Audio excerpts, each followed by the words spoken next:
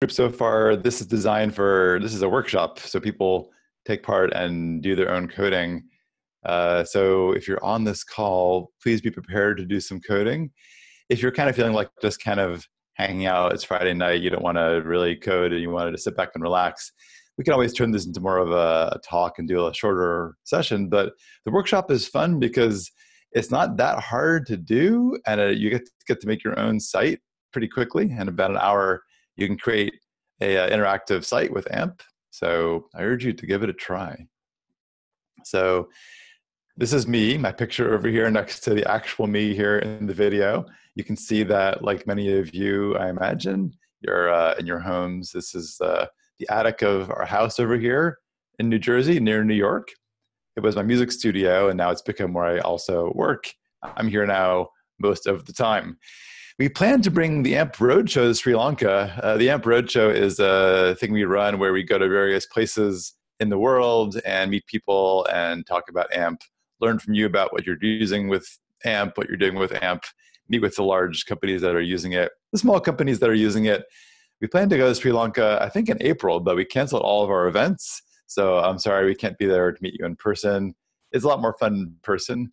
But the advantage is I can just get on my computer here and turn it on. And as long as the internet is working, I can say hello to people anywhere in the world. That's actually kind of neat.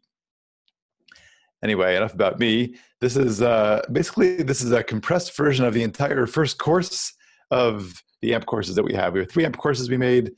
This is the first one. We can do the workshop by doing exercises in this course and a bit of the next course, actually, all pretty quickly, leaving out lots of stuff about the web and how it works, and AMP and how it works, and things like that. So my goal here is to do a short, like 10-minute introduction to AMP, and then get into doing some stuff together. And please let me know if you have any comments at any point. I really encourage you to actually say hello and to make comments, ask questions, and to take part in this. In fact, I'm going to start off by typing in my name over here in the chat. And I want to urge you to say hello, either on the microphone or in the chat. Just say hi. Maybe say where you're from. What you have for dinner. Anything you'd like to.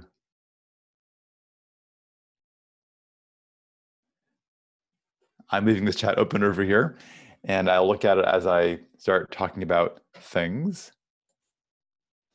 Oh, there we go. Hi. Good to meet you. So this is really about the web and making the web easy for everyone to use and easy to build nice things for. I can't pronounce your names, but I will just say, hello, good to be here too. I'm glad to meet you. I can try to pronounce your name, but I don't want to get it wrong. It'd be very embarrassing for both of us. So this is about the web and making the web easy to use for everybody. And I think, as importantly, easy to make easy sites to use. Because you probably have heard this before if you've watched any talks from anybody at Google on the web for the last several years.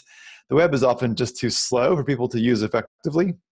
Not always. If you're on a nice 4G connection in a city with great Wi-Fi and you're on like a nice high-powered phone, often if a web page has a lot of JavaScript, large images and so on, it may not matter that much. It'll still load slowly. It's not an ideal user experience. It may take a little while before things become interactive, but it's not really so bad. But it gets worse if you're in a place that's more rural, further from big cities, or people are on 3G connections.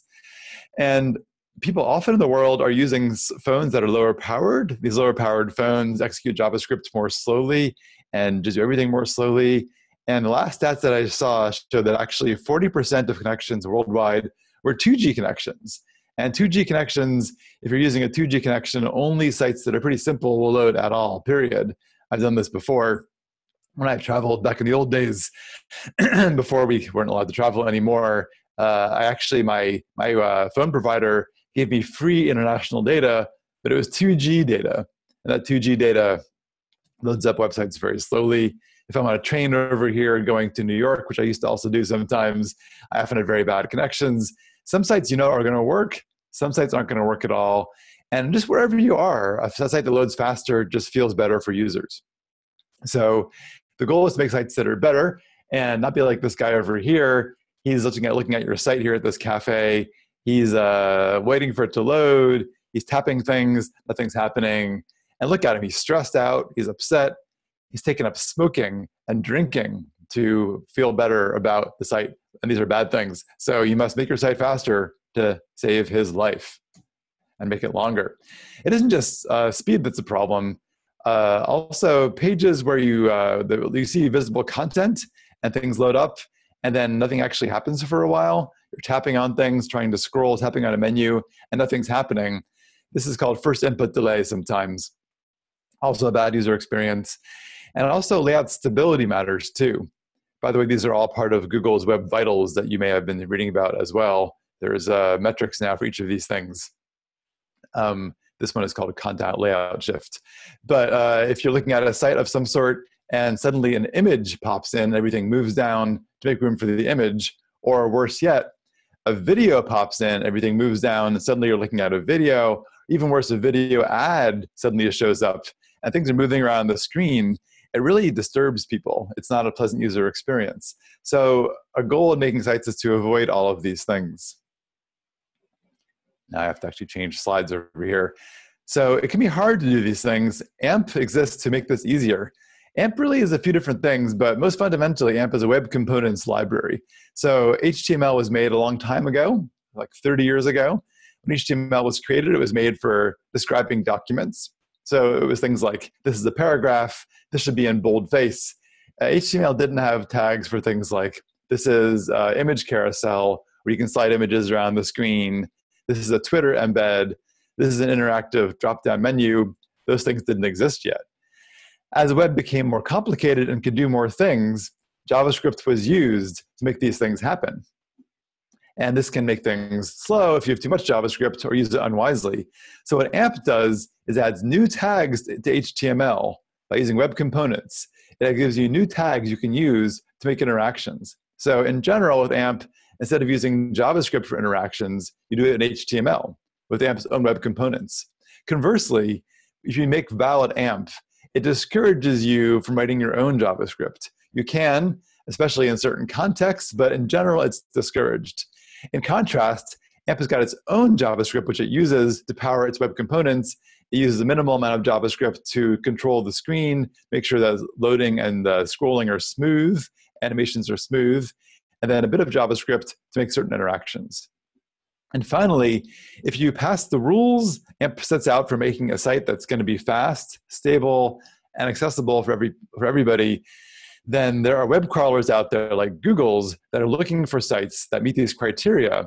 When it finds a site like this, it will copy the HTML into its own cache. So for example, Google's web spiders out there looking for valid AMP pages. When it finds a valid AMP page, it marks that in its own system and copies your HTML into its own AMP cache. And the cache is then further optimized in various ways. Let's go on a little bit here. It will then optimize pages in a few different ways. And it looks kind of like this. Here's Google search in the US. You'll see little lightning bolts over here sometimes. You see, there's actually a feature I want to use here. How do you do this? Here it is, a pointer. Isn't this cool? I never use this pointer feature. You can see these lightning bolts here on these things. Those indicate those are AMP pages. This thing here is called the Top Stories Carousel, and everything in here is an AMP page. Let's do this live because the pointer isn't that exciting. Oh, now we're out of presentation mode. Okay, this could be a little spontaneous today. Now we're back into presentation mode. Let's just go over here and we'll use DevTools to simulate a mobile device. And we're gonna go to our friend, hold on, mobile device, here we are. We go to our good old friend, google.com, and look up something in the news. Oh, time in Sri Lanka. What would be in the news that could be non-controversial? Maybe something with sports. Baseball is a big deal over here. Actually, I know that hold on, this is more appropriate, I think. How about cricket? We got other things. Oh, we get sports, not the insect, that's good. But here we go, here's some news about cricket. All right, so notice this is a Top Stories carousel. Notice these things here all have lightning bolts on them. That means that they're AMP articles. If I click one of these things over here, I will get very quickly to the article. This is shown in Google's own AMP viewer. And it's so fast because they're AMP pages and because in certain cases, because Google knows AMP pages are fast and can control when things load, as we'll see why in a few minutes, it will actually preload your content there in an iframe that's invisible. And then when you click on the link, it appears immediately. So that's kind of nice. So there it is, an AMP page. Also, AMP pages do appear in Google search on desktop, but you don't get the little badge. Let's look at this actually a little more. This is the Google AMP viewer. Let's take this out of the AMP viewer and look at this just by itself here. Again, in DevTools. I hope this is going to be an AMP page. It is AMP. Okay. And we'll see a few things that are different here in DevTools. I'm going to make this a little bigger. Notice over here after HTML, the word AMP. That's an attribute that isn't part of HTML. This indicates to web crawlers this is an attempt to make a valid AMP page, HTML AMP. Also, you see various AMP things here, AMP version number, some classes that AMP adds to style the page, and then a bunch of things over here. This is for localization, AMP geo, AMP consent is for a paywall, and then you'll see things here. There's an ad, there's an analytics. All these are examples of tags that AMP has added to HTML. Any questions or comments about all these things? A lot of analytics here. Wow, this is so much analytics. This is a little crazy. Wow. Wow, okay. I'm a little stunned. Here's a nice Lightbox gallery. Anyway, that's kind of how AMP looks in real life. Any questions or comments about all these things? Not yet. Okay. Oh, wow, my dog's walking upstairs. Hi, dog. That was very distracting. So there he is. Oh, it's okay. He can go upstairs. He'll be quiet. It's good. He'll lie down over here. He'll just kind of be calm and sit with me. So there's AMP for you in a nutshell. Pardon my distraction there. Anyway, AMP cache. So what's changing now about AMP, this is the big change actually, is not AMP, but changing Google. Google has announced recently that it will start opening up this top stories carousel, not just to AMP pages, but any pages that meet Web Vitals criteria. So Web Vitals criteria are criteria, I think I mentioned earlier, that are things that make sure the page loads quickly and that it's stable when it loads. And when it loads, you can interact with it quickly. That soon this top stories carousel will be available to any page that meets these criteria. AMP pages are designed to meet these criteria. They often do. They don't always do it. But pretty soon, Google's opening this up so that any page that's fast enough and stable enough, interactive enough, can get into this top stories carousel. And the badges here may also be changing. It hasn't been announced yet, but this is a big change for AMP. So after this, making valid AMP will be quite as important because you won't get that treatment in search for just having valid AMP. It'll require having a fast page. But valid AMP is still interesting because it gets you into the cache, and also valid AMP has been carefully designed as a set of guidelines you can follow to make pages that will be fast and also accessible, that are good for people using screen readers, people with visual impairments, things like that. Let us go on over here now. So the AMP cache does various things to try to make your page faster. It will actually compress images for you and use source set decided by device. That's kind of neat. It will try to sanitize HTML so you don't get cross-site scripting attacks, especially with less of your own JavaScript. It's very hard to have these kinds of attacks in the first place. So after all that, here's how AMP looks in real life. It's pretty simple. There's, for example, YouTube embed. Instead of embedding YouTube's JavaScript and CSS yourself, you use AMP YouTube components. And a few things here are standard HTML attributes. A few things are different. Width and height are pretty standard attributes. It's still a best practice to always include these things because if you include width and height, then the browser knows how to size things. But AMP, for valid AMP, requires these things. The idea being that then the browser can reserve space for this. And then whenever the YouTube is ready to pop up, it loads into its space. So it pretty much guarantees a stable layout. The problem with things shifting around tends to go away. Layout equals responsive, that's different.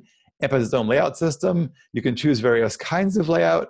Choosing responsive means AMP will automatically make your component or your HTML element smaller if the container shrinks, and it will make your element bigger if the container gets bigger.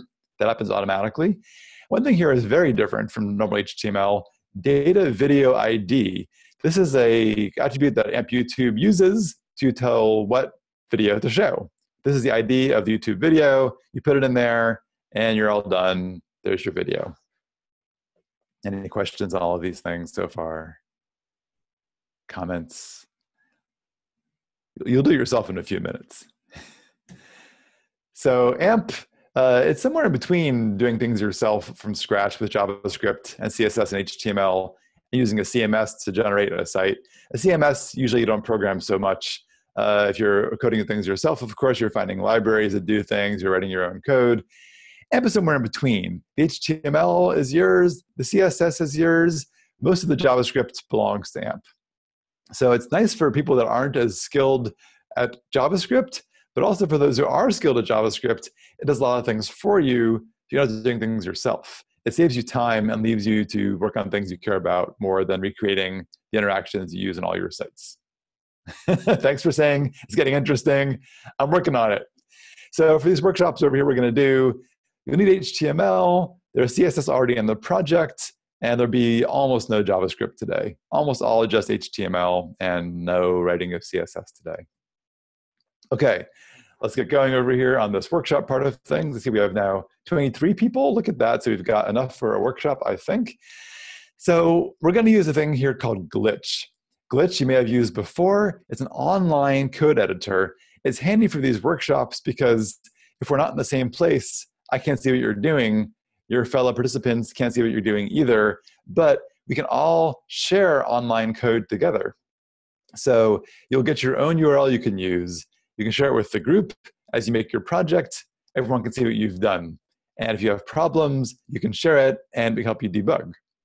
Pretty handy.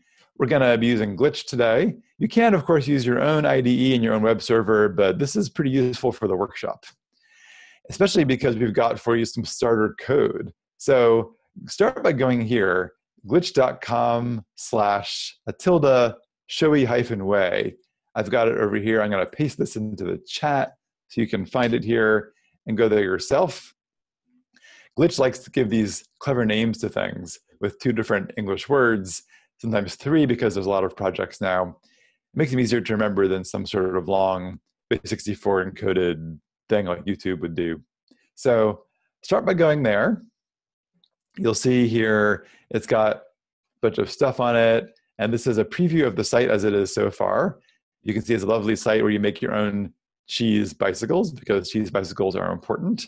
This is the site so far. There's some starter code in here, and we can see this code. Actually, before I see the code, I want you to copy this to your own project. I did this myself before we started. There should be a button somewhere saying, click to remix or remix this or something about remixing. Remix is Glitch's word for copy this and make my own version. It's kind of like forking in GitHub. So I did this myself a few minutes ago, and here's my own copy with the wonderful name Absorbed Conscious Creator. You can show the code over here. If you're there, you'll see a few directories. Have you gotten there? Is this working? If you're having problems, put it in the chat. Glitch can be a little bit slow to remix sometimes. It can take 15, 20 seconds to remix. Once you've done that, you got your project, you should be good for the rest of the day, or I guess for the rest of the night. It's morning over here still. So you'll see a few things in this project once you get there. We're not going to use the server or the node stuff. We're going to be using only 2 things here. There's a couple of files in the public directory, and one of them is called index.html. We'll be using this file over here today. I don't know on Zoom, if I don't use Zoom that much. If I actually change my window so it's vertical, can you still see everything here? I know often you have to share things in this kind of landscape mode. If I do this, can you still see? If you can't see it, let me know and I will go back to the previous size of the screen there. I can also zoom if it's too small. Maybe we can see that. Oh, you can? Okay, I'll stop zooming. We more stuff then. All right, great. So you'll be using this index.html file over here, and also you'll be using the thing called assets. Assets are static assets that you can store on Glitch. We have a lot of images over here. To use images in your project, simply click on an image here. It will appear in a large lightbox format over here. You'll get this very long, unique looking URL. You can then copy it and use it in your project. So again, for images, go over to assets, click on something, copy the URL, and there you go. Here's index.html again. Let's see if I have more things to do here from the presentation I could have forgotten. No, there's the editor, there's images. Oh yeah, this could be useful. It's not required. If you're using Chrome, you may want to see if your page is valid AMP or not. To do that, there's two ways to do it. The first way is to install the Chrome AMP validator extension. I just find this by going over here to Google and typing in something like AMP validator extension, and then it appears, and there it is. If you want to install this, I'm copying this link here into the chat. Again, you don't have to, but it may be useful for you. You can see it over here. I think maybe Zoom actually shows this. You can see a very, very small looking gray circle here, this lightning bolt. It's very small. That actually is my AMP validator extension. That will turn green if it's on a valid AMP page, which this is not. Let's show this by going to a valid AMP page. Let's go to amp.dev. Amp.dev is the site that the team that I work on makes. It's AMP's documentation and announcement website. This page is made in AMP. Notice it looks nice here in desktop, has cute little animations, also looks nice in mobile. So this is amp.dev, and notice the lightning bolt has turned green over here. That is because this is a valid AMP page. That's nice. If I look at the elements here in Chrome DevTools, I can see there's the AMP thing there, again, HTML AMP and various AMP-looking things over here. Let's go to a non-valid AMP page instead. For this, we're going to have to go to a local project. I've got some things here that are not valid AMP. This here is not valid AMP. I don't know if you can see, but up here the button has turned red with a 1 next to it. You can see this here. There's a pop-up saying there's an error. So the pop-up may not be appearing on your Zoom screen sharing. I don't know if it is or not. But I can also do this by going to the console here, and I can then append pound development equals 1 to the URL, and then reload the page, and then AMP will show errors in the console. There it is. There's my error. This is an error because if you have your AMP page on a cache, the domain may be different unless you're using signed exchanges. So in that case, a relative URL will not work because it'll be on the wrong domain. So AMP throws an error in that case. So you can look for valid AMP by either using the extension or by just going to the console over here after putting in pound development equals 1, which I will stick in the chat over there so you have it. Any questions on all those things?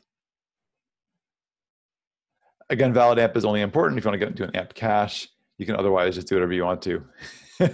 So here's our project. You see, again, there's that thing at the top with the lightning bolts and after the word HTML. For valid AMP, you have to have a lightning bolt there, the emoji, or the word AMP.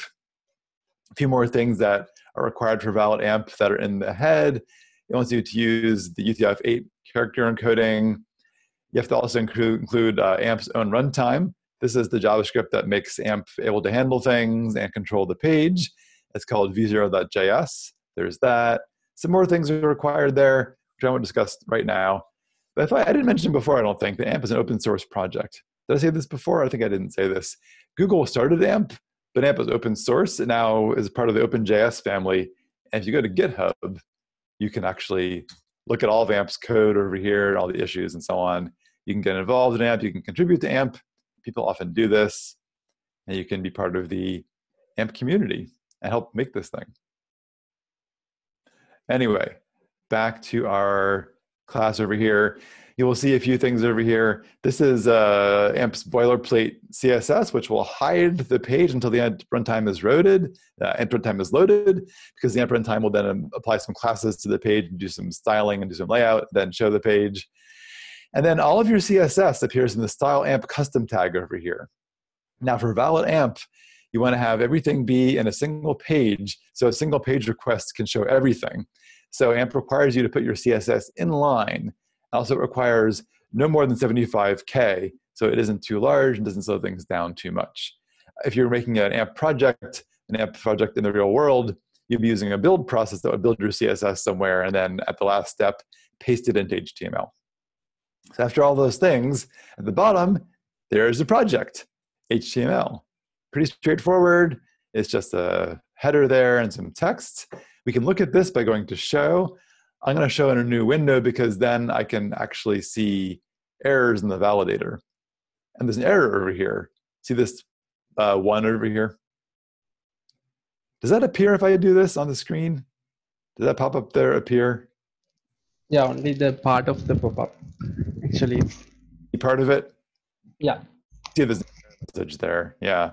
So there's an error message there because I'm using image instead of amp image. Let's go into the actual exercises now. It's a good transition. I just said this before. There's lightning bolt or amp. So amp image is the first component we're going to use. Here's some more components: Twitter, YouTube. Okay. Also, you'll notice, sorry, that for certain components, it's required to add a bit of JavaScript here to make the component actually run. The AMP runtime contains JavaScript to run things like images, but not everything, because AMP has many components. If they were all in the same runtime, it would be very large and very inefficient. All right, AMP image. So our first goal is to fix this validation error on our site, use our very first AMP component. We'll also see how some components get replaced, some HTML tags get replaced by other components. I'm going to zoom and get a little closer here. That was too far away. There we go. I'm still kind of far away. Let's zoom a little closer even. Oh, look at that. Now I'm very close. All right. So actually, I think I'm too far down now. That looks more natural. There we go. So the first goal is to see how an HTML tag gets replaced by an AMP component. AMP image is one of the few cases where AMP wants to replace a built-in HTML tag with its own component. There's maybe 2 of these cases out there. I think video is the other case. It does this because it wants to control how images load. One of the biggest sources of slowness on the web is images, especially large images. And AMP wants to be able to control those things, where they load, to allow for responsive layouts, to do other kinds of things for you. So instead of using image, use AMP image. It also wants to be able to require dimensions in there so that the browser can leave space for things, and layout is stable.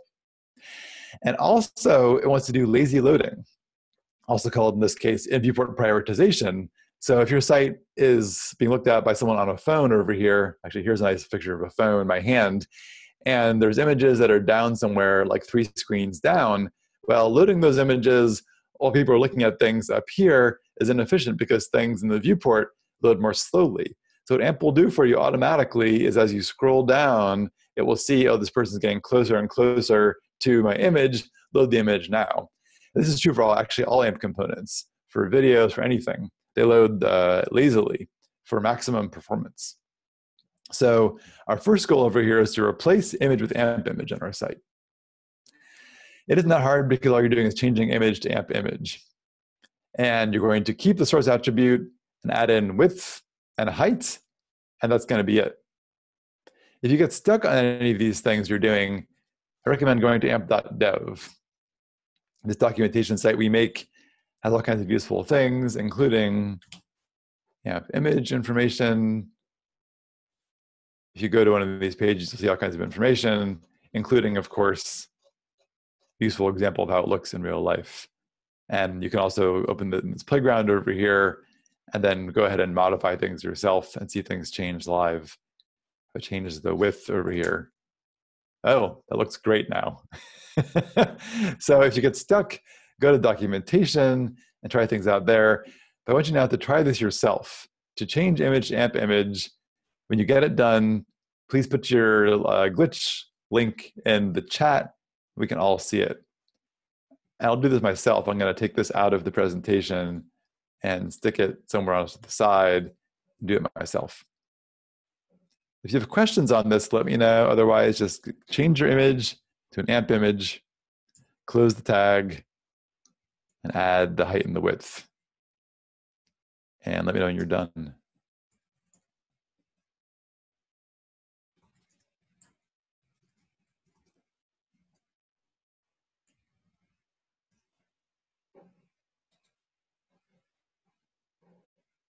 I'm going to mute here for a minute while you do this. And again, as you get this done, please feel free to put this in the chat. Put your glitch link in the chat. We can all see it.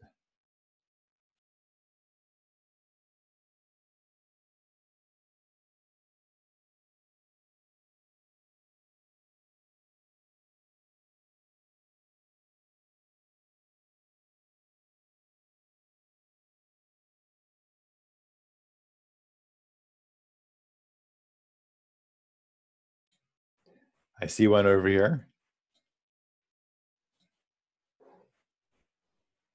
Okay, let's stick this over here. We've got one. Looks like it's a bit on the wide side. Made the ugly bike a bit uglier. Well, it's a cheese bike. It's not there for looks, it's there to be edible. So something is wrong here because you also have an error message from AMP. Oh, what did you do with this? With, what's in the code here? Oh, you know what you did? You misspelled the word width. There should be a D in there. So add a D to the word width, and it should fix all your problems. You made it smaller than mine, but the dimensions are the same, so it should still look fine once you fix this width over here. I see one more. There we go. It looks nice. It looks like it's also, the dimensions look a little strange to me again. Let me see if I can figure out why your dimensions look strange. Well, it's just because you made it wider than I did. So if you use 480 height and 640 width, it will look like it usually looks. If you use other dimensions, it might just look stranger. It's going to constrain this to the dimensions that you choose.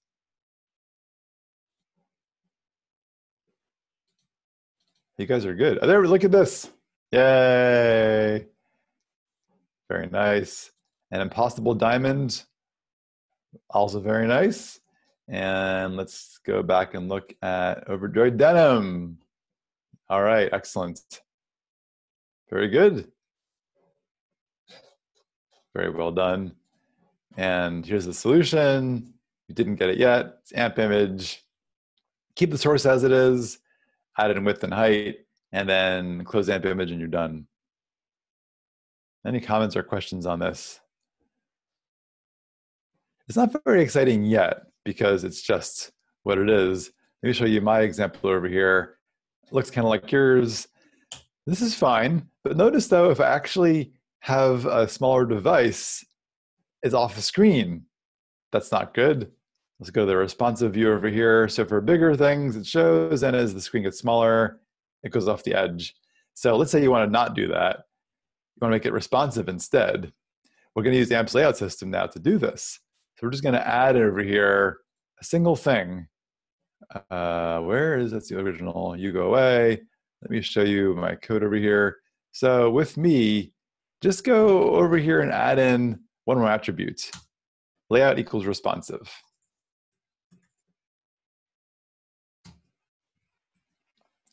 Add that in there, and suddenly and usefully, it should become responsive. Try that. Did that work? I'll look at some more examples up here. I think that the layout here seems like it's a little strange somehow. The image is there. There's no errors.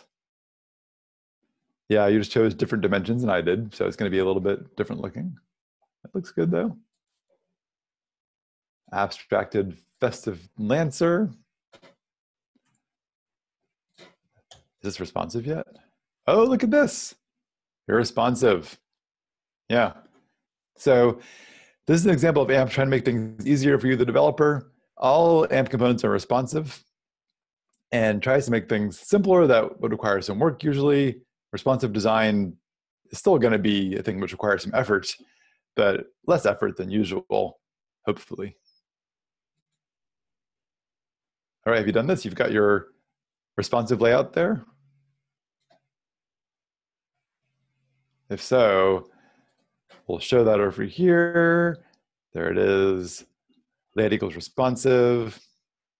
There we go. There's various kinds of layout you can use. I'll show you some other examples here of layout in AMP for different kinds of purposes. There's a nice demo over here. If I go to amp.dev and can I find this now? Yeah, here we go. The first result. Here's different kinds of AMP layouts. Fill means that it fills the space available to it. So it takes the size of its parent. Fixed means ignore all those things. Use the size you've chosen no matter what. Don't make it responsive. I use fixed a lot, actually. Intrinsic uses the intrinsic size. Responsive you've seen before. There's a flex box version here. There's one that keeps the height constant. There's many kinds of layout here for many different kinds of purposes. No display means don't show it at all. So many ways to do layout. Is there an error on this page? Oh, interesting. That's worth noticing. I should report this. There's actually a validation error on this page over here. Anyway, going back over here to our presentation again, let's do something a little more complicated, but not much more complicated. We saw this before earlier on the talk, kind of make a YouTube video. Now we'll do it ourselves. It's our first case when we're going to use a synthetic attribute from AMP that we haven't used before. So for AMP YouTube, we have to do two new things. One is use the attribute to declare the ID, and two is include its JavaScript. So for this, you may want to use documentation. AMP YouTube will be, I think you're going to add from scratch over here. You're going to add width 480 and height 270. Making it responsive would be nice if you want to. You don't have to. And then data video ID is used to choose the ID of the video. How do you find the ID in YouTube? If I go to YouTube and look around for a random video, I guess it's going to be a video that I made. There's a thing over here after watch and the question mark, V equals something. That happens to be the ID of the video. So if you choose this, you can choose any video you want to. Or you can use one over here in this presentation. That's also totally fine. That's a nice video. And what else should we do? Oh yeah, the script is required for this. So to find the script you need to make this work, I would again go to amp.dev, look up amp-YouTube, and then the first thing you'll see at the top of the screen here is the required JavaScript. So click the little clipboard icon to copy it and put it in your project, and there you go. So this is our next exercise, adding a video to our site with this size, a video ID of your choice, and include that script tag. And if you want to make it responsive, responsive is always nice.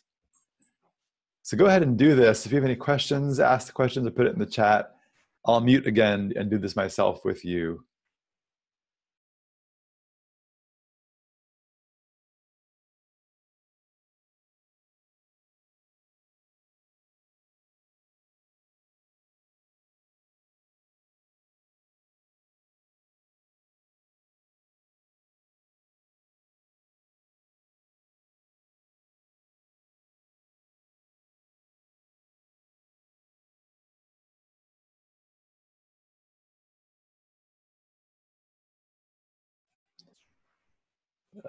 Someone already is done, maybe.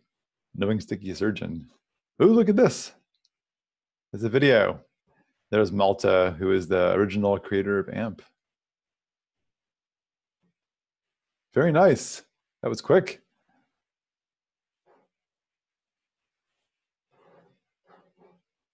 I'll mute again, and you can keep working on this.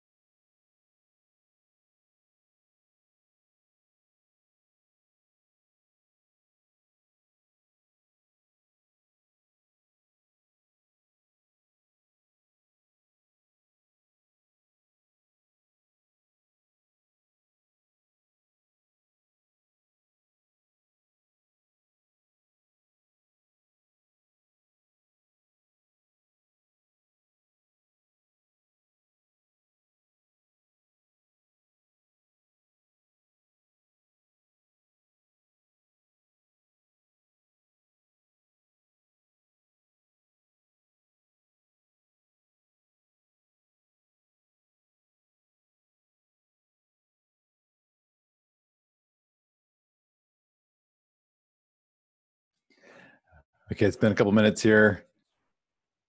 Does anyone else have this and want to share it? Share your video with the world.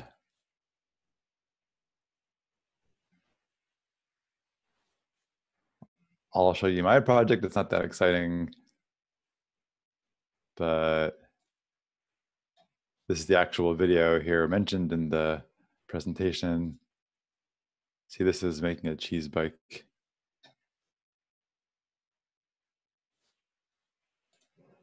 That's quality video. Do you want another minute? Let's do that.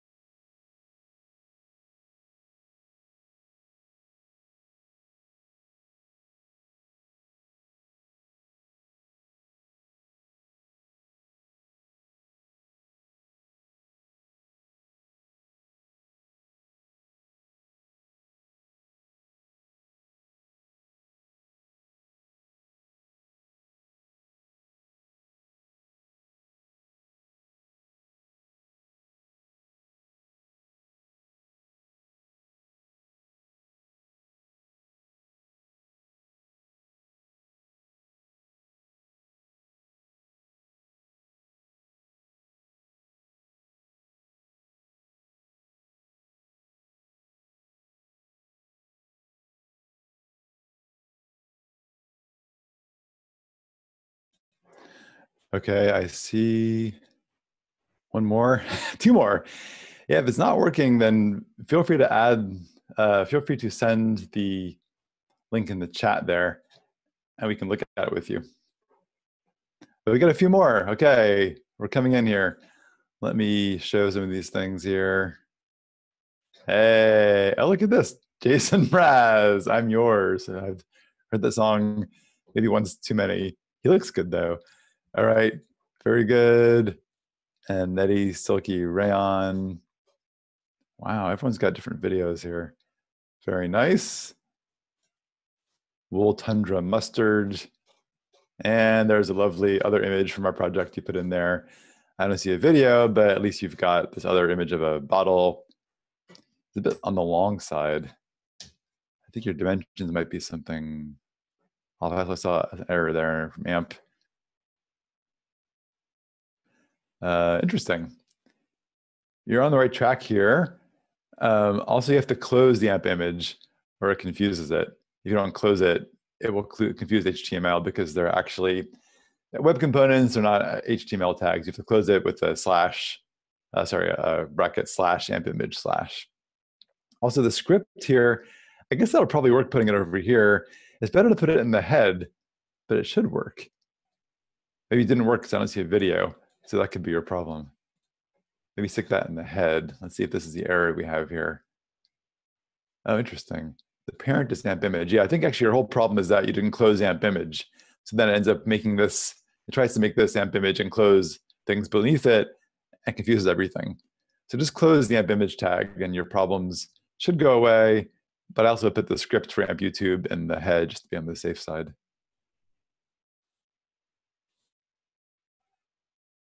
Looks good. Taraka, if you want to share yours, you can. I know you shared it before. Overjoyed Denim Outrigger. If you don't mind, I'm just going to look at it here with you. I see an error message here. See, AMP validation can be useful. Oh, that could be it. It may just require the JavaScript. Adding the JavaScript will probably save you. Yep, this looks good. All you lack is the JavaScript. So put that up top over here, this JavaScript over here, and that will save it. I'll stick this in the chat also just for fun. That should be in the top there. I have one more private message here about one that isn't working. So I want to look at that privately for a moment. I'm going to show the solution. We're looking at this private one over here, and I can help you debug. There it is, being public. No, Okay. Here's the solution. Taraka, very good. And I'm going to look here at this private one and see what's going on. Private person. Let's see. Looking at your code over here. Yeah, you've got to close the AMP image, also private person. So I'm going to type it over here. Close your AMP image tag. It's just a thing that HTML requires you to do, and AMP doesn't really have much control over that. So there's that, and also private person, add the YouTube JavaScript to the head. So now I will show the solution again. There it is. Closing this private one over here. And again, add this over here to the head of the document, somewhere near v0.js, ideally, but it doesn't matter where it is. And there you go. Any comments or questions on all of that? It may feel complicated at first, it may not, but with AMP, once you get the hang of it, it's pretty easy to make things work. I mean, it depends what you're trying to do, but basic stuff like adding a video is usually super simple. All right, let's go on then. We've done this. Let's get more complicated. Thanks for saying this is fun. I enjoy these things because it's not that hard. It's hard at first, but once you get used to it, it isn't that hard, and you can't do that many things wrong. So, all right, to add more things, use documentation. Yay. So let's add something more complicated.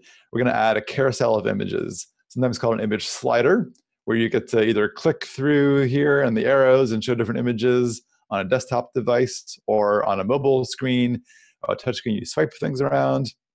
It's called an image carousel sometimes. So to do this is going to require using documentation, AMP carousel. So that's fine. You go to documentation and look at things like, okay, what does it do? How do I customize it with HTML attributes? Does it require its own script tag? How do I style it? Things like that. Let's look at the actual documentation instead of the slide. On the left-hand side, you see various components. Under C is AMP carousel, not under A because they're all AMP something. It'd be a very long A section. So we use C for the carousel, AMP carousel. Here's the AMP carousel documentation. Notice it's version 2. There also is a version 1. Version 2 is one better than version 1. Notice there's a required script, as most components are going to have. So you're going to add that script to your HTML document to make this work. And then there's various attributes you can use to customize it. Let's look down here. There's probably going to be an example. There's an example of an AMP carousel. Notice how this works. It's simply a carousel tag with the usual AMP things, width, height, layout if you want. And then the things inside that are what gets slid around. Often there'll be AMP images. There could be videos. There could be blocks of text. There could be anything. But all the children of AMP carousel are the things that will be part of the carousel. That's really it. You can customize it with different attributes over here, like type, for example. You can choose one of two types. The carousel type is the default. If you choose nothing, then you'll get carousel. It means all the slides are there and they're all seen at the same time. You just scroll them and they can be different widths and so on. Slides is one slide at a time. So each slide goes into place as you scroll. We're going to use type slides in this current exercise. Also, controls means you always show left and right arrows. Otherwise, it may disappear sometimes. You can also have a delay built in. You can do a loop so that once you get past the last item, you return to the first item. If you use like Slick or OWL carousels out there, or other jQuery carousels, they have more options than this does. This is just the most common option. So it can be a small library and load quickly. Any questions on the carousel?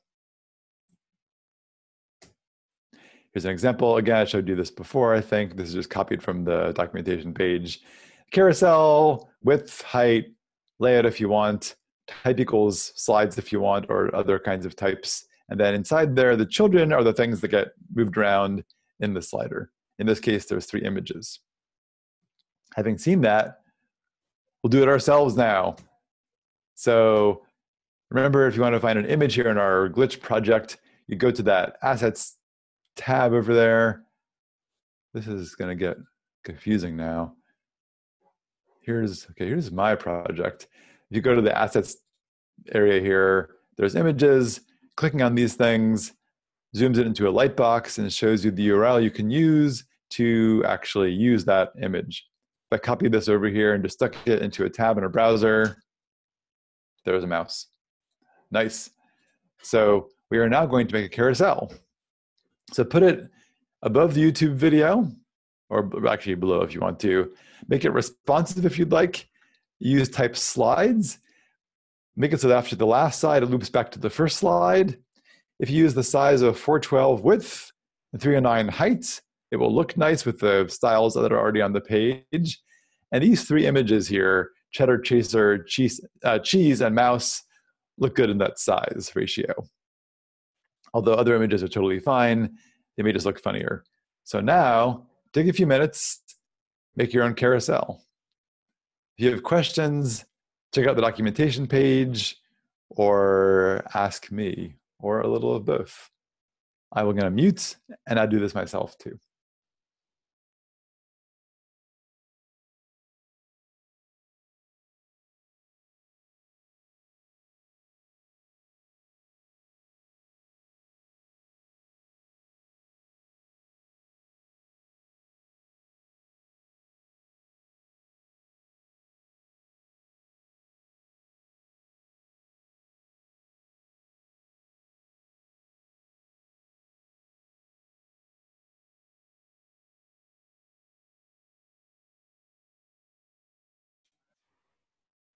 All right, Pazindo, you're the fastest person here.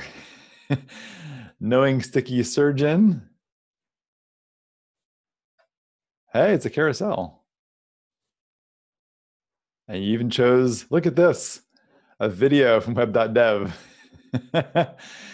Yeah, actually I gave a talk on this topic at DrupalCon yesterday, and I think I might have copied this slide for my talk because it's a nice slide. Cumulative layout shift. Very nice.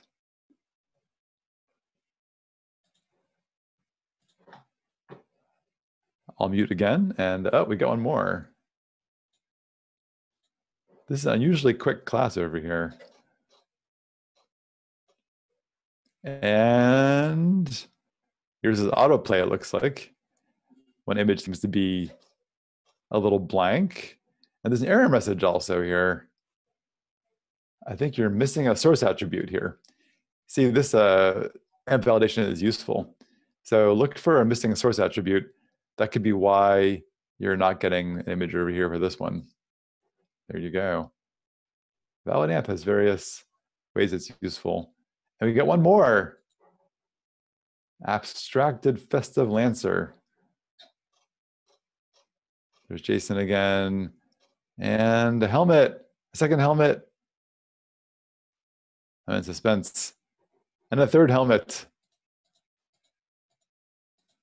And they're looping. This is great. If you're still working on this, keep working on it. We'll give you another couple minutes to get this going. I'll mute again. If you have questions also, feel free to put your glitch in the chat and we can look at it together.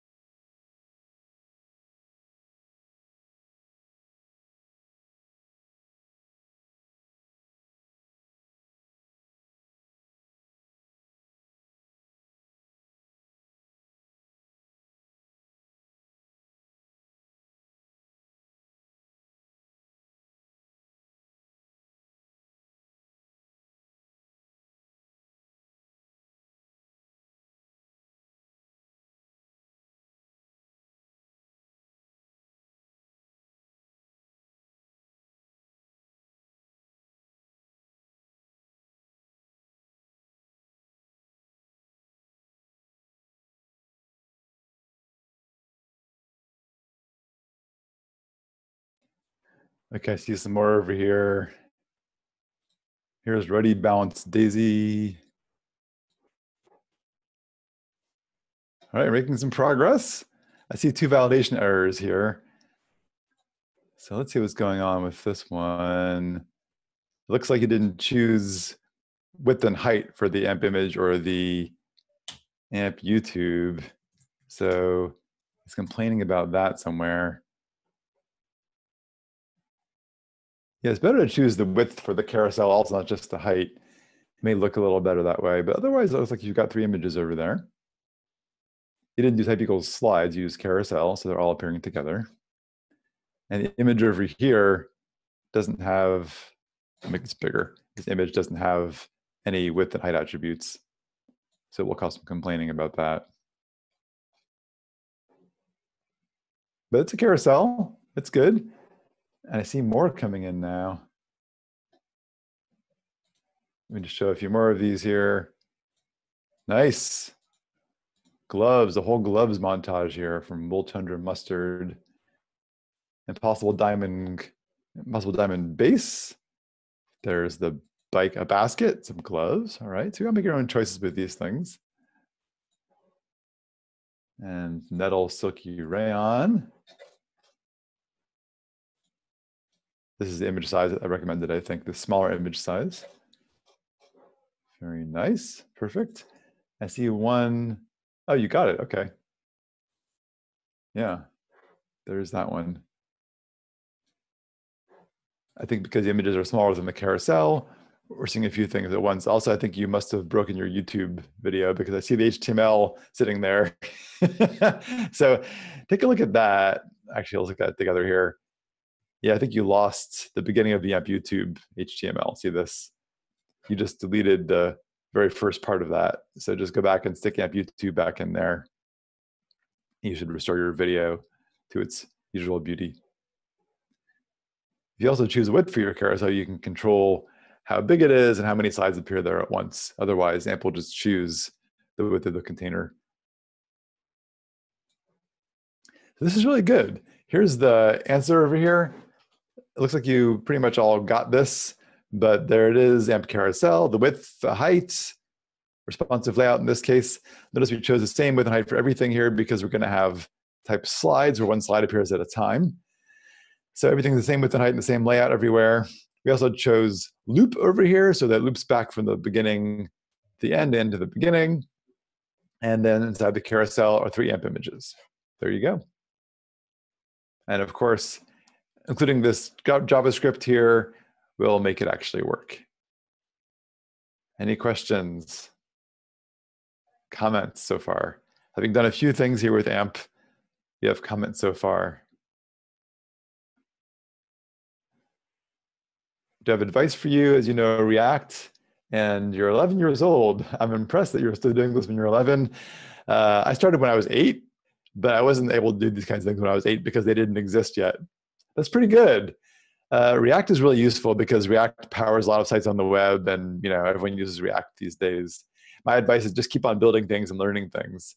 Do things that you are curious about, because I always loved programming. I just sat there and just said, I'm going to make this happen. How does this work? So just keep on trying stuff. Learn as many things as possible. And if you want to learn JavaScript, it's good to learn like Python or some sort of other backend language as well, or to learn Node.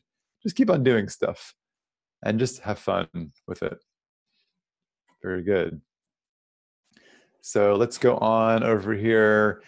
Find new components you don't know yet. You can look at the documentation to find things. As we showed you before, things are listed here on the left. There's many, many components over here for Facebook embeds. AmpGeo helps you customize things by geographic location, even IMGUR, look at that. Different video players, Lightbox gallery, lightboxes. AMP list is more for loading live content with a bit of JavaScript sometimes, and all kinds of stuff, more complicated menus. You find various things over here. Pixels for sending pixels to analytics packages, and so on. Let's say we had a goal of adding some, okay, there's an example, we said this before already. Let's add social sharing links over here. So we're going to find here, using documentation, how to add social sharing links all by ourselves. They'll look kind of like this in the bottom of the screen. You'll see a lovely icon from a network of some sort and a lovely color, which they have decided for their branding reasons. So there's a component that lets you do this with AMP. Your goal is to find this component and add it to the bottom of your page using documentation. I'll give you a hint. Look for social sharing. So if you put these at the bottom of your page and use a div with class social bar, it'll look nice. Especially if you use the size 44 by 44, we got beautiful little circles there because we have CSS that looks for social bar and styles things accordingly. So use documentation, find the right component, add social sharing links, and I recommend using the div with class social bar and the size 44 by 44. Any questions on this? This is more self-directed. Now that you're an AMP expert, you can just go there, find the component you want to use, and just go ahead and use it. If you have questions, again, please just let me know. I will mute again as we do this together.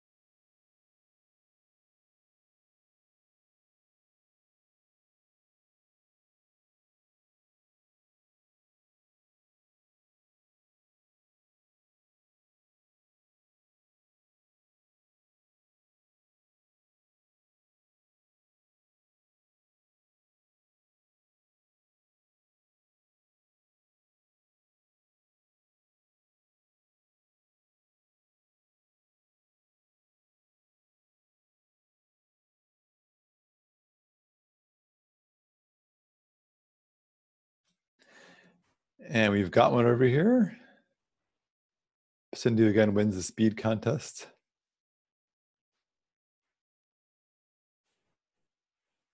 Let's close other ones here. All right, you've got them there. Very good. I'm going to show you how mine looks because notice I have beautiful circles at the bottom over here. So if you're done with this, try to use the styles that we have to make those into lovely circles. I'm going to look at your code here for a minute. Yeah, those are good. If you specify the size over here and use the class social bar, it will look more beautiful, but you did it right. You have the stuff there, you have the right components. That's the important part.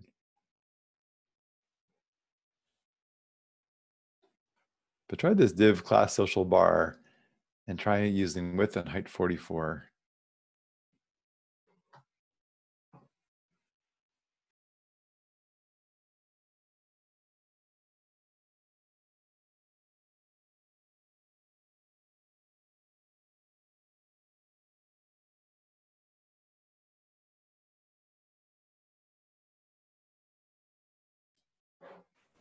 Okay, we've got one more. Hey, look at those. Nice. And there are circles. Very good. I'm wondering why they aren't centered. Yeah, those look really good. If you use that class there in your div, that div class social bar, it'll look very beautiful. Here, I'm going to show you, well, I'll start giving you some hints because we're running out of time, actually. So one hint is that you probably got this already. The component is called amp social share. And there's your JavaScript you'll need over there. And there's an example over here, how it's going to look. So you use type to choose the type of network that's going to be there. Use width and height. There's more things that we didn't actually use, like what actually you send when people share things. I see now these are starting to flow in all of a sudden. We're seeing a bunch of different examples here. Hey, look at that. Beautiful circles and LinkedIn twice. And Pacindu's back. Knowing sticky sturgeon.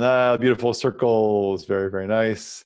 And we have wool, tundra mustard, and very nice little circles down there.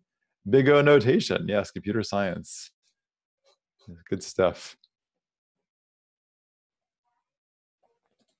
Let me show the solution here because we're running out of time. That's all it is. This social bar class, we have CSS for this in the project, so to make it look pretty. And then amp social share, specify width and height to make it the size that you want. Type chooses the kind of social network you have, and that's it. I don't know if we have time for one more thing or not, because it's almost, for me, 12 o'clock. For you, it's like 9 o'clock or 10 o'clock or something else. I forget the time difference now. What is it there?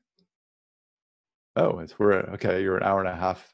You're like India, where India's 10 and a half hours from where I am, 9.5 hours. Let me ask our organizers here, are we out of time? You want to do one more thing?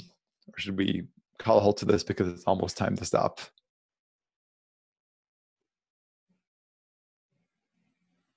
Any organizers there who are on the call? Yeah, actually, we have time if you are okay. So, Yeah, sure. It's the most complicated thing. So this is the part from the next class, actually, which is, oh, okay, well, let me skip these things. I think I said these things before. That for valid amp, 75K of CSS is your limit, although if your valid amp isn't important to you, then you don't have to do that. There's some CSS. Valid amp, we discussed this before. We've seen how it's pretty useful because the amp validator finds errors for you in your own code even, and shows you where you've done things you can fix to make it work. Before I go to the last exercise here, which is making a menu, are there any questions about the AMP open source project, about AMP, about Web Vitals and AMP? Anything else you want to ask about or comment about so far from what you've seen?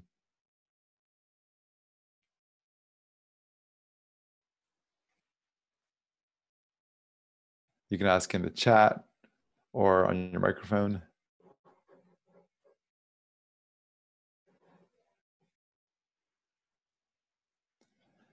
All good for you.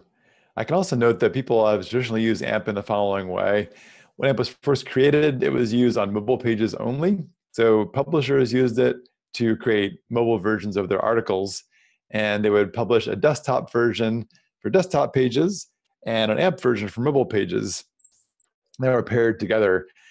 And then if people use desktop, they'd get your HTML page. If they use mobile, your AMP HTML page, and then use a link attribute, or rather a link tag to tell search engines that they're the same page. We see this still over here in our project. If you go over to this link area over here, you'll still see a link rel equals canonical. This is used to link the non-AMP page with an AMP page. You can still do this if you want to have a more complicated desktop page and a simpler AMP mobile page, but it's easier not to. It's easier to use AMP for everything if you can. So for pages that are simpler, that aren't too complicated, don't require custom JavaScript, you might as well use AMP because it'll be faster. For pages that are more complicated, more elaborate, if you're making your own Gmail program, for example, or something more complicated, or a beautiful interactive animation, or a game or something, then just don't use AMP for that kind of thing. Use various other means to try to make it fast. So yeah, mobile pages. Yes, we now call it AMP instead of calling it Accelerated Mobile Pages, but it's still known by its original name. It's just grown a lot since it first started. It's become more of a full-featured web components library and less of a thing for making simpler mobile versions of desktop pages. Taraka has a good question. Can you use other components you're making yourself? Are you struck with the components that are given to you here? Can you make more components? So interesting question. You can build your own components, but they have to be part of the AMP open source project. So if you want to make your own components, you have to go through the AMP open source project process to suggest something and say, hey, I want to make my own components. What do you all think? People will comment on that. Then it becomes usable for everybody in the entire AMP community all across the world. It isn't just for yourself. That's a bit different than other things out there. Like if you're using React, of course, you just use components that exist, mix in your own components. That's fine. This is for everybody. So again, this is changing. If valid AMP isn't important to you, you're welcome to make your own web components and add those to AMP components. This is done pretty often and use them all together, but it won't be valid AMP. You won't get the benefit of the AMP cache. But it's a totally valid way of using AMP. Actually, in the future, this is being encouraged more and more. There's a project called Bento AMP currently underway, rewriting all of the AMP components in React, rather in Preact, sorry, and then making them all usable anywhere on the web. So the goal is that once this is done, you'll be able to add AMP components to your own page and they'll work just fine, even out without the AMP runtime. It's kind of true now. People have done this for years and it's worked just fine, but it isn't really guaranteed to work. The goal is to make this guaranteed to work, so by hopefully early next year sometime, it'll be easy to use AMP components and other things all together on web pages. For now, it's safer to use AMP pages with just AMP components, but you don't have to. So let's do the final exercise over here. This is a bit more elaborate because it goes into actions and events. Remember jQuery? When jQuery came out, it made the web easier to use for JavaScript because it made things just a lot simpler. So for example, if you're using jQuery, it had a warning message, and you have a button that when clicked can hide that message. You might use this kind of code over here. A div with ID equals warning, some text inside of it, and then a button with this following on-click handler here. You got the warning div here by using $warning. You grab that DOM element in jQuery and use a hide method to hide it. It made it pretty simple. You just said button on click equals $warning.hide, and there it was. AMP has similar notation to this. This is the AMP version of the same thing. We have a div, give it ID warning, and have your button over here. Use the on attribute, in this case, not on click, but on, and then the actual event and the div and the action are all there in quotation marks. You use tap, which is a event that AMP creates for you that encapsulates both a button click and a mouse tap. Tap : warning.hide. Again, tap being the event, warning being the ID of the div, hide being the action.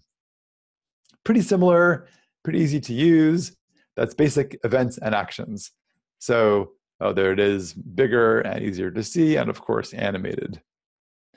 We'll do this ourselves in a minute. I'm just going to show you here how this looks on the AMP site. If we look at events and actions, there's a lot more possibilities over here with events and actions than just that. Look at events and actions, or we call actions and events. You'll see there's this more general syntax over here for more complicated things. It's always the name of the event, a colon, the ID of the DOM element you want to actually affect, and then a dot, the method name, and then sometimes there's arguments too. So there's certain events that are standard DOM events that you'll notice. where they're like tap, for example. And then you'll see that certain elements have their own events, like change for an input when the actual content's changed, input debounced, and then certain AMP components also throw their own events. Like for AMP carousel, for example, slide change happens when a slide changes. So you can then, when a slide changes in the carousel, find that somewhere else and do something with that. AMP list has events. There's, oh, look at this, AMP sidebar. This is convenient because we'll use this in a minute over here. These events we don't use, but AMP sidebar we're going to use to make a menu in a minute. That's kind of fun. We'll look over here at AMP element-specific actions. So the sidebar, which is a mobile menu thing, you can use actions to open it, close it, or toggle its state. So let's look at the sidebar documentation now because we're going to make a menu here in a minute. Let's look over here again. Let's go find AMP sidebar. This is a component that you can use to add a traditional mobile menu where it pops out from the side. There it is. It requires its own JavaScript, as most things do in AMP. And it's got attributes you can use to customize it. You can say left side or right side. The layout should be no display in the beginning because you want to hide the menu when you first see the screen. And here's an example of using it over here. Is there a playground here somewhere? I guess there is not a playground for this one. Probably is somewhere. I'm pretty sure we have a playground for this somewhere. Do we? No, I don't see one. Maybe there isn't. Anyway, that's how it kind of works. So how's it going to work over here in more detail? If you call it the ID of the sidebar, oh yeah, that's the idea, is a lot of things are already there in AMP for you. Most things that you do in the web already exist in AMP. Actually, I didn't say this before, about answer to your question. You can use AMP script to make your own JavaScript to actually make your own interactions in AMP from scratch. This JavaScript runs in a web worker, so it can't interrupt the main thread. And it's restricted in various ways because it's in a web worker and because AMP wants to be careful with you so you don't do things to the screen that will confuse your user or cause layout shift or cause things to be slow. But you can use AMP script to make your own component-like interactions too. So it's interesting to think about that. AMP script isn't part of this workshop today, but we have a nice AMP script demo. Actually, if you're curious, all right, and I'm distracted. I made this nice tutorial I'm very proud of over here for AMP script. If you want to explore this as a more advanced topic later on, where is it? Check out this tutorial over here if you want to. It's about using JavaScript in AMP, creating your own UI widget with custom JavaScript in AMP. Back to our topic over here. So AMP sidebar makes this lovely menu like the example you see in the slide. If you have the menu itself and div with ID sidebar 1, you can use sidebar 1.open to open it, close to close it, toggle to toggle between open and closed. And we're going to have to use actions and events here. So you're going to have a little button here which opens it, which is going to then use the stuff you saw over here in documentation to open the div when that's pressed. And you're going to also want to have a close button with an X that will then close it. And again, the way this looks over here is that you can use this. Let's go back over here. This notation of event name colon ID dot method to do things. So for example, tap colon sidebar 1 dot open. So our goal here is to put this menu over here. If you use class navbar trigger on the div, it will look nice. Add an AMP sidebar component, put it right below the body, because if it's not a direct child of body, it will look a little funny. You can put whatever you want to put it, but the sidebar, AMP sidebar component does a great overlay and opacity on the whole screen. For this to look right, it has to be right below the body. And then in the sidebar, put in a nav element with some links and a typical UL, LI kind of thing. If you use the class label on the ULs and nav item on LIs, it will look nice. And finally, add a div to the sidebar with an X in it that closes the menu when it's tapped. This is your last project. I know this is more elaborate than previous projects. I've given you fewer instructions. If you're confused, please ask questions. I'm going to also copy into the chat over here. Once I get this here, I've got to have it in. Oh, shoot, hold on. I'm going to copy into the chat the emoji extended characters for the menu and the close button. I've just got to pull that up over here again in a different tab because I don't want to ruin the presentation.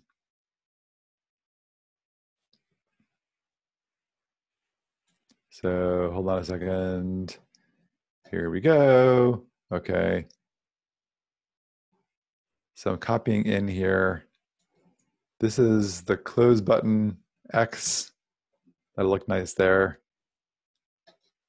And here is the 3-line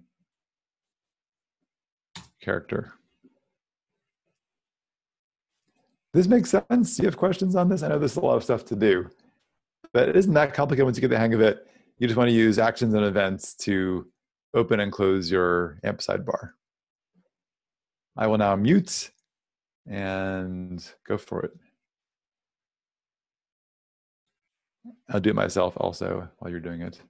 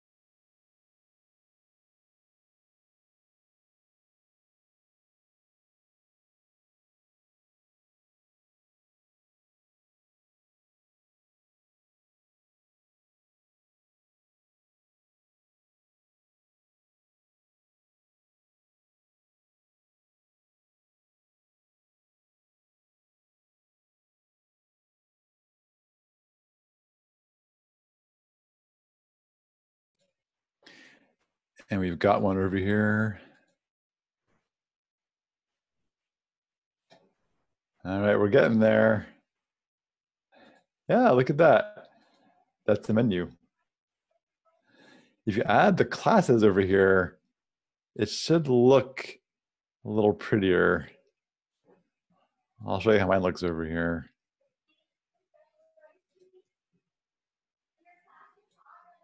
It takes some working to get just looking like this, but it can be done. The CSS we've given you in the project to make this look really pretty, just add those classes in there.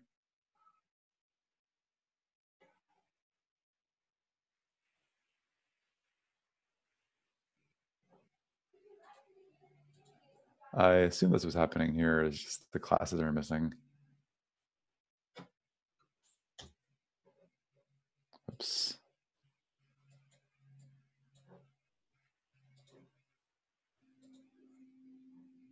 Oh, that's the right class. Oh, I think all you need here actually is something inside this button, because the button is empty. This is good though. On tap sidebar 1 toggle, and the sidebar is probably going to be called sidebar 1. Yeah, look at, very good. Yeah, if you give a class to the UL and a class to the LIs there, they'll look pretty too. You're almost done here with this. This is great. And again, here's the classes. If you add the class label to the ULs and the class nav item to the LIs, it'll look all pretty.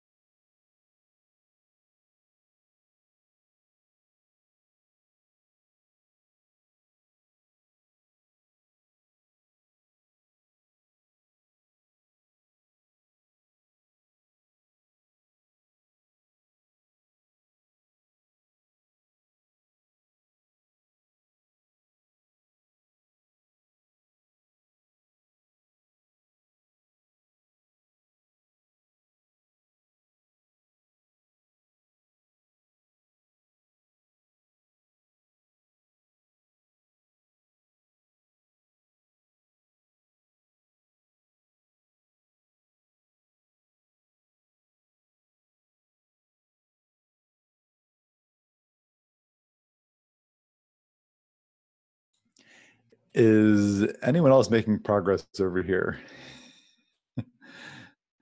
I know this is a more elaborate exercise, so let me show you what I've done over here. A little bit of what I've done to give you a start. Oh, wait, embarrassing output here. You're still working on it. Can I show this yet? Or are you keeping it kind of private until you got it? Maybe we've got one more. You can, okay. Let's look at this wool tundra mustard, because it's a menu. Look at this. It looks great. I think it's just a matter of styling to get the menu to be on the left of the text instead of above it, and the X usually would be on top. But they have all the styles there. It works. This is pretty good. You have 4 errors though. Oh, this is interesting. We didn't talk about this at all. It's complaining because you don't have roles and tab indexes in your divs. AMP requires this for valid AMP because Roles and tab indexes make it better for people using screen readers and other devices that are for people that have disabilities, so you can know what a button is and so on. But otherwise, it looks really good. If you look over here at your menu, that looks nice. Amp sidebar. You put it inside another div, which could make it look strange because it's not the direct child of the body, but it looks fine, it turns out. No display, side equals left, class equals sidebar. Oh, that looks really good. Where's the header over here?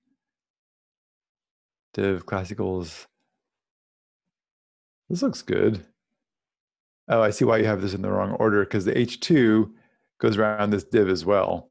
I think if the H2 is just around Chico's Cheese Bicycles, and then this div is by itself, you may get the menu to be where you want it to be.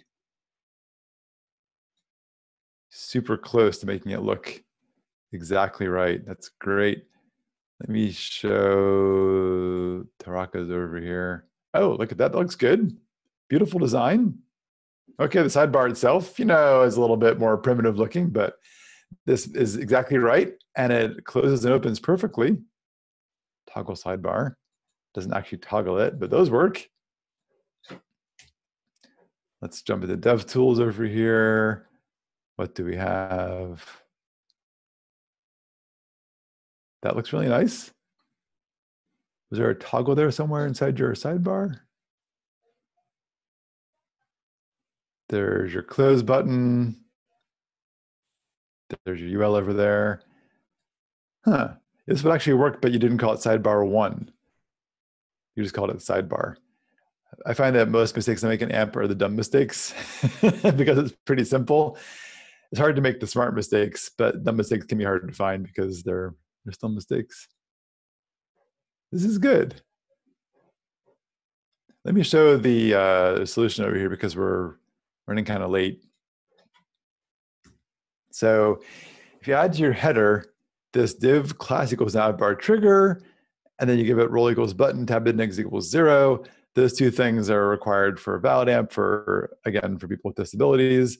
The key parts here, really the only key part is having the on tap : sidebar 1 dot toggle with this class that will look nice. And then the AMP sidebar itself should look kind of like this. AMP sidebar, if you give it the class sidebar, we'll style it for you with our CSS. We give it an ID. We've chosen layout no display, so it isn't shown at first. We've chosen the left side, and I just scrolled by accident there. And then inside there, you have this div with the X in it. And the key part there again is the on tap : sidebar 1 dot toggle. This class navbar trigger makes it look nice. Inside there is our nav. And that's really it, except for, of course, adding the JavaScript over here so that everything works. I'm going to skip this last part because it's going to be boring. Anyway, there's the answer. I'll go back to this. Oh, good question. AMP versus PWA. That's a great question. There are both good ways to do it. AMP tends to be just kind of fast because it tends to be simple. But PWA, if you keep your JavaScript kind of small, once you load the first page up and load the actual JS that runs the PWA, you're pretty fast afterwards. You avoid page transitions. You're using JavaScript to load in new content. So PWAs are pretty good. Actually, you can use them both together. A few patterns are possible. One really cool pattern that isn't used very much is you can embed AMP pages within other web pages. You can use shadow AMP to actually embed an entire AMP page within a single DOM element. It's pretty cool for people that have AMP pages already. You can then use AMP pages inside other content. One of the goals of AMP was to be a portable content unit. So it's actually made to be portable in that way and can be stuck inside other web pages. But the most popular pattern I see is, I kind of was starting to describe a minute ago, the most popular pattern I see is to make the first page people go to an AMP page, because AMP is a fast way to get somewhere, especially from search. So landing pages, home pages, those kinds of things you get to from search, make those pages AMP. So AMP, the first page loads very fast. Meanwhile, when you're on that AMP page, use a component that's called AMP install service worker. You can use this component to install, that's right, a service worker, and installs your JavaScript. So while the user is looking at your beautiful first opening page, the service worker is loading up and starting up and then installing its JavaScript, then it can control the page. So on the user's very next click, they're brought in PWA immediately. It's a really nice pattern. So again, the first page is AMP, and subsequent pages you get in the PWA right away. There's various ways to do this. And yeah, it's a pretty good way to use AMP to get people to your page fast, and then get your JavaScript loaded up, and then kick it off and make the PWA experience. It's a good question. Any other comments or questions?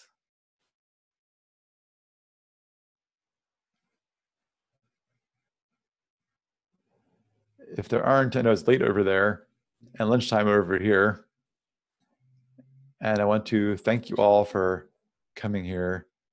Oh, IO 2016. Yeah, this was brand new back then. I think Paul Backhouse gave a talk on the main stage about AMP and PWA, discussing 3 different patterns you can use.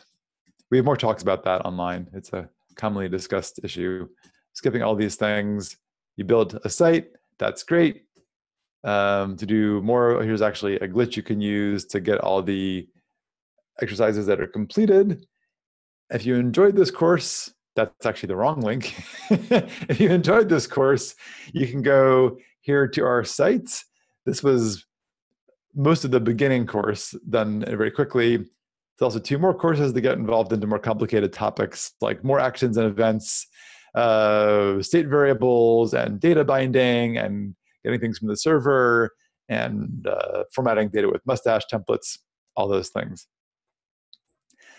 So thank you for coming. I had a survey over here I was going to show you. I wanted to show you the first page again first.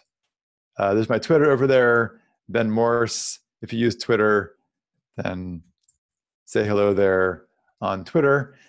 And I have a survey, but I didn't know if we actually had a prize for the survey or not. Fearless Organizer is here. Do we get a prize together for the survey?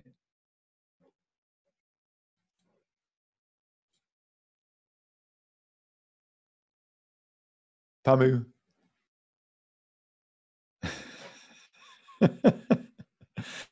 We planned to get a prize, but I didn't know if that actually happened or not. And most of these things, people don't always do surveys, so we gave the survey, people that did the survey, a raffle, and we chose a prize. But I can't find him here. How about a private chat over here?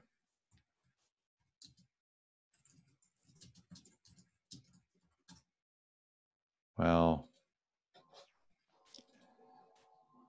we will see. If there's a prize to give out, then after the survey, we'll do a raffle and give a prize to the person who wins the raffle. Otherwise, we'll, I guess, not do that. But the survey helps us understand what's good and bad about this workshop and how to improve it. So I'm going to put this link here into the chat. Let me just check the link to make sure I'm doing it correctly. Usually append this to the end. That isn't it. Hold on a second. That was not the right link, apparently. I thought it was view form at the end of a link. This is an embarrassing moment here. Well, that was it. Okay. Oh, okay, we've got a prize. All right. So fill out the survey over here. And once you've done the survey, we will give a fabulous prize to one lucky winner. We'll do a raffle and we'll give a prize away. So don't lose this chance for an incredible prize. I don't know what it is. It could be like a car, an airplane, a boat, or maybe a pair of headphones. Something really incredible and astonishing. So you got to do this survey, otherwise you're going to miss out on the chance for something really amazing, truly astonishing, especially because we're going to use an amazing interface here to actually do the giveaway. COVID-19 test kit. Oh my God. I can't believe you just said that. So we're going to use this wheel of names over here. And as you put your as you do your survey and submit them, we'll put your names or email addresses into this thing, and we'll do a spin, and you'll get a fabulous COVID-19 vaccine. All right, we get some responses coming in. 3 responses. Again, an incredible, astonishing, fabulous prize can be yours. If anyone knows what the prize is, then let me know. Or you can just say what the prize is. We have 5 responses. That means about 13 or so, or 12 are not submitted yet.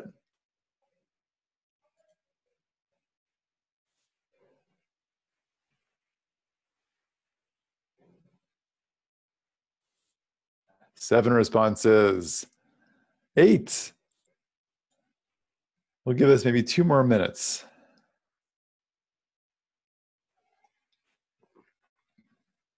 Nine responses. It's a very fast survey. That's why you can do it within a minute or less.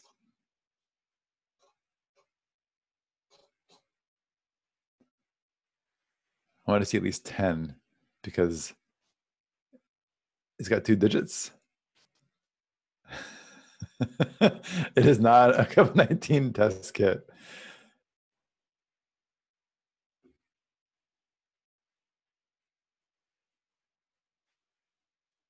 We're so close to 10 because we're at 9.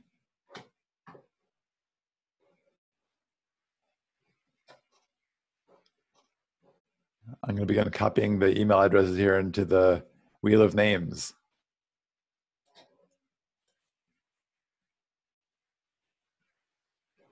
Wheels begun to spin. Last chance to enter your name. Oh, we got 10. We got 10. We have one more. Here's one more person. Oh, it didn't copy the way I thought it was going to. I'm just going to type it in.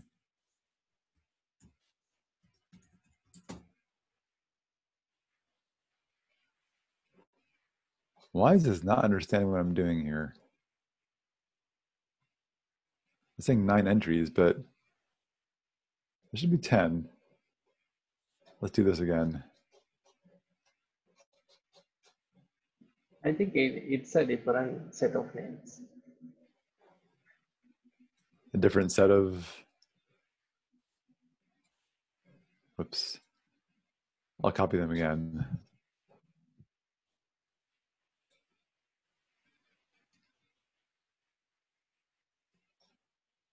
That's the problem. Let's do this again. There's 10 now. No, that's terrible. That's the word email. We're forgetting somebody. Now there's 11 anyway. Here we go. Okay. 11 people. That's more than half. That's really pretty good. Are you ready? And what is the prize going to be, Taraka? All I know is it's not a test kit. That leaves a lot of possibilities. It's a headset. Headsets are useful, especially now that we're online a lot. At least we are over here. Okay, here we go. We're going to spin. Ready? 1, 2, 3. There it goes. Where is it going to stop? It's going to be in the red or the yellow, red, and it is the red. Okay.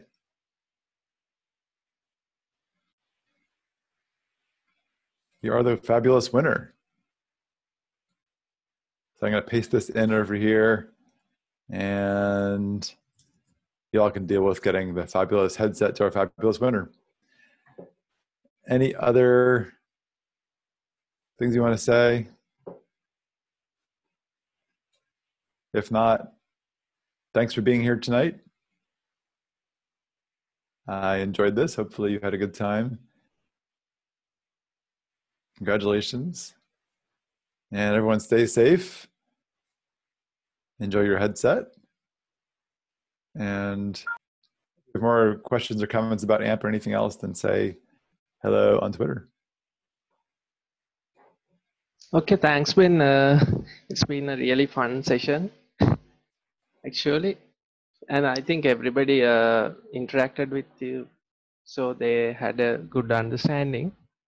And I really learned a lot about these new components and all.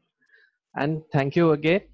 And we really appreciate your effort and all to this. And have a good day. Okay. We're an excellent group. People really took part and made some jokes, and I appreciate that. Yeah, thank you. Okay. Thank you again. Thank you, guys. Have a good night, the people here in Sri Lanka. Okay.